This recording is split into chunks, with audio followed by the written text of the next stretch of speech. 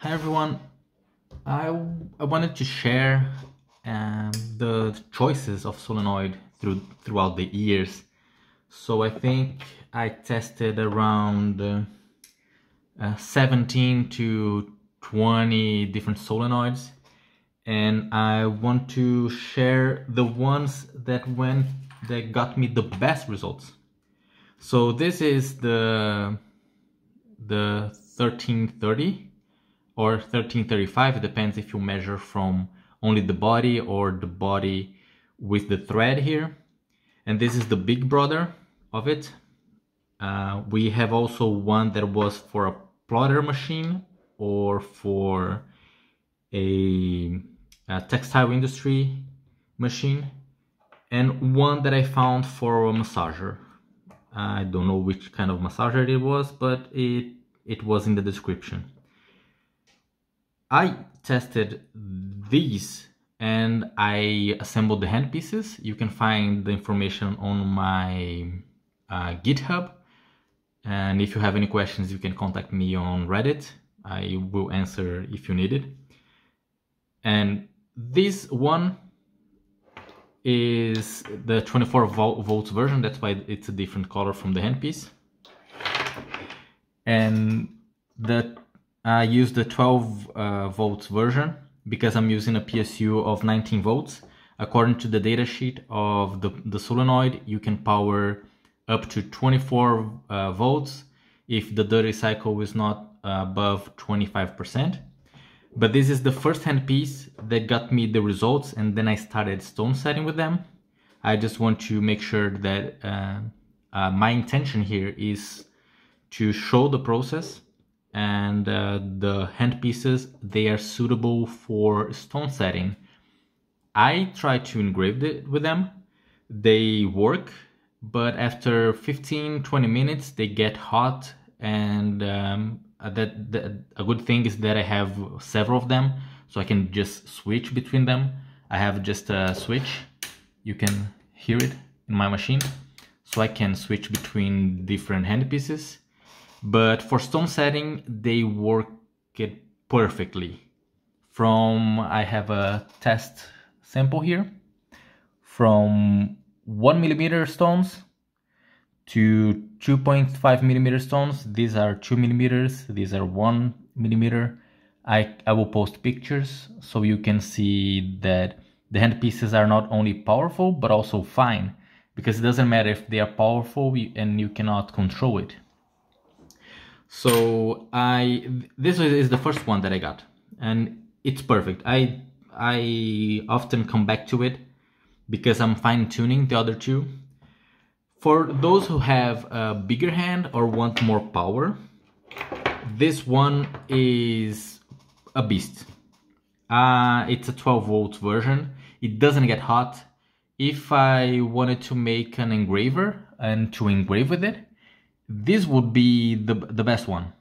I run the machine with the higher frequency and at least 20% of duty cycle to measure the temperature.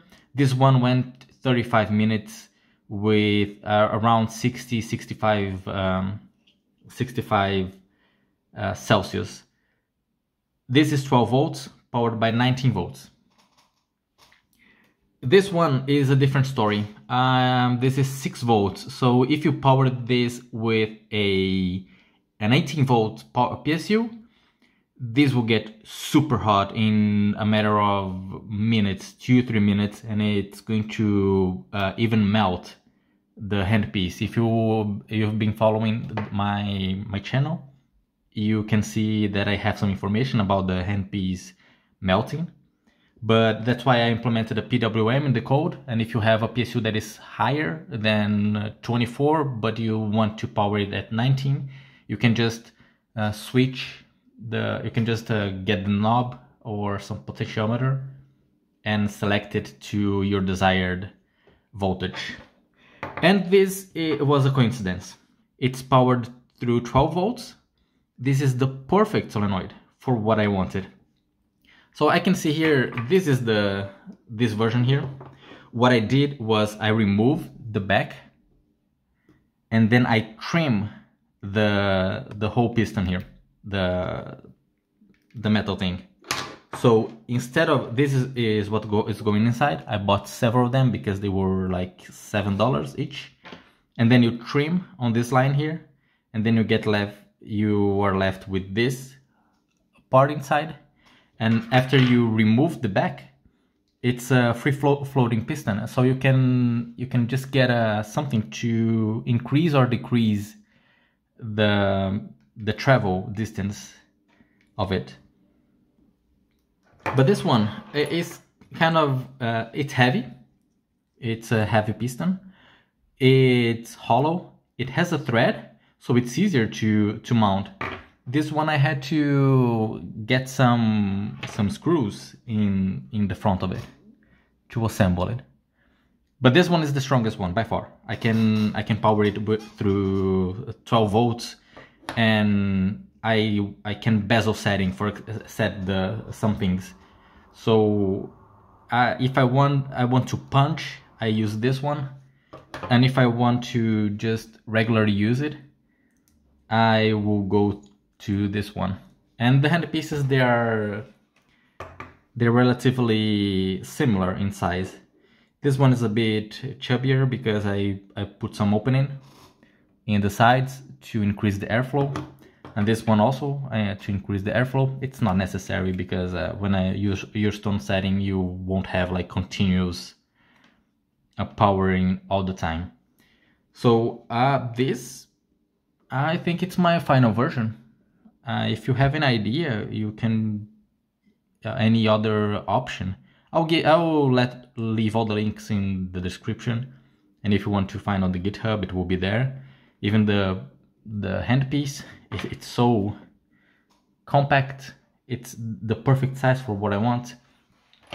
I tried to buy one online from this brand here, Catway.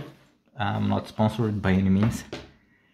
And the handpiece was okay, but I believe they use different voltage than what I'm using here on the 19 volts PSU.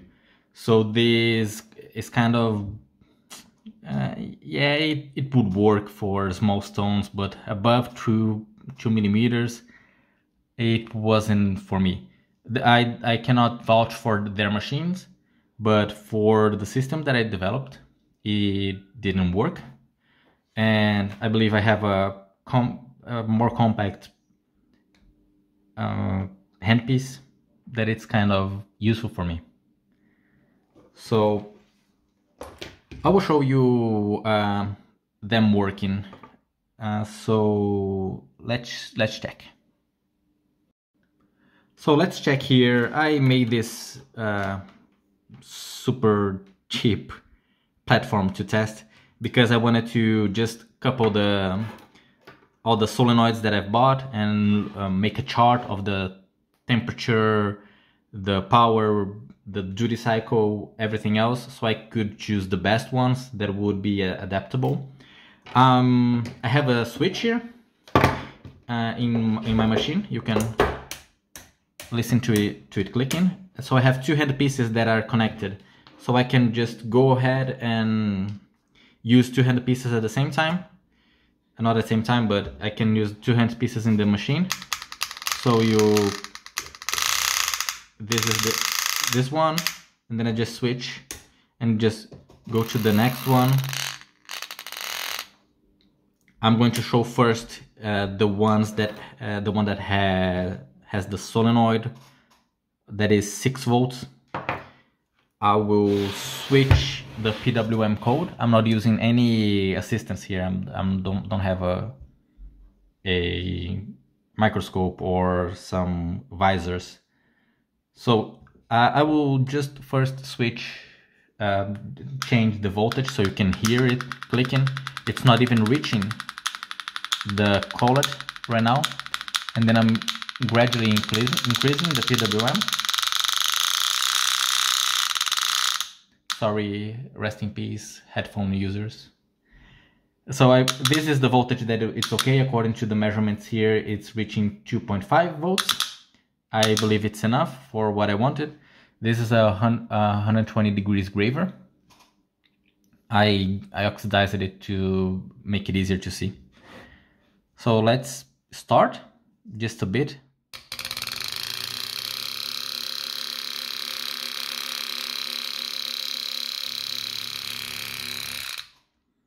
Yeah, it worked. So I'm going to increase to 15 volts. Then it's going to be super heavy. I'm using just an off-brand carbide graver here. And let's try to go deeper.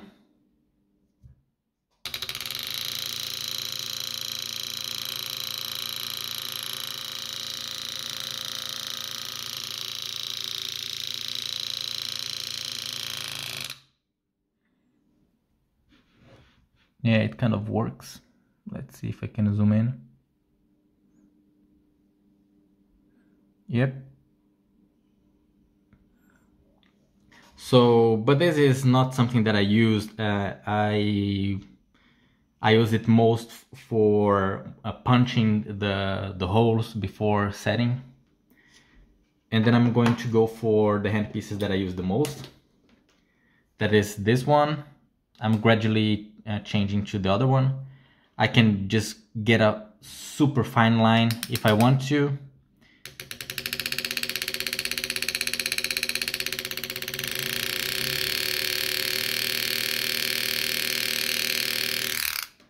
I hope you can see from the... It's not even visible. And I can also increase the travel distance. Let's go and increase the energy.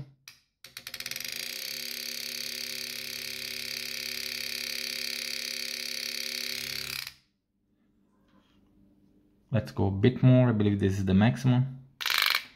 Yeah.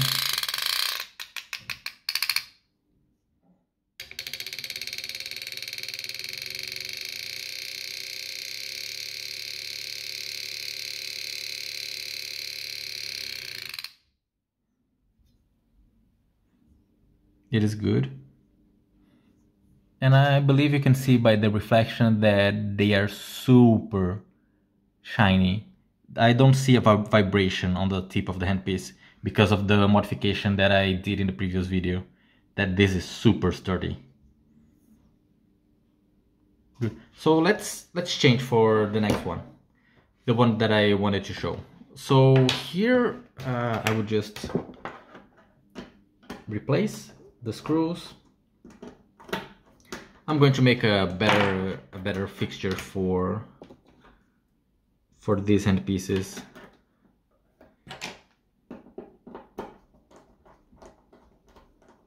This one is ready. So right now I'm using this connector here for all the handpieces. They are easier to just switch, but I'm just using two of them at the same time, so it's not relevant for what you need. And then I'm gonna go back to the 120 degrees graver. You can hear it. The only problem that I will think about it is that it's kind of punchy, but the frequency is not that high.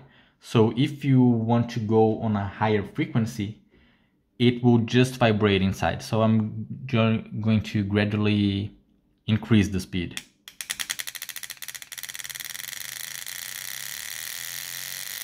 And around 35 to 45 hertz of frequency, it starts just floating and not hitting the collet.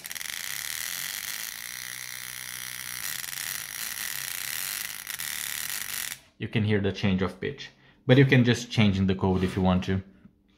So let's go for, I'm going to use a lower frequency here.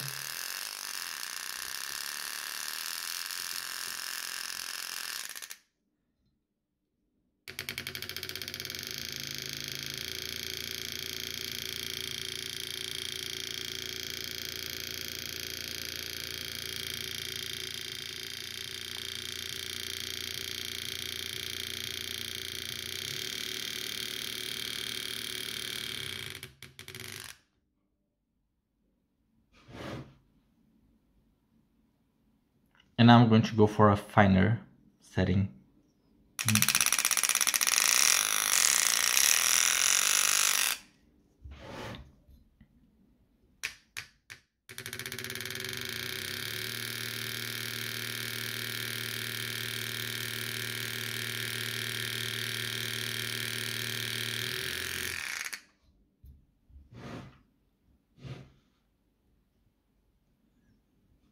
So that's it. I believe that was everything that I had to share. The code will be online if you want to check. This is just for reference. This is just a phosphor bronze plate that I bought online, so it's kind of represents the 14 karat gold, kind of, not exactly. And if you've been watching up to here, thank you so much for your time. And if you have any tip, please leave in the comments.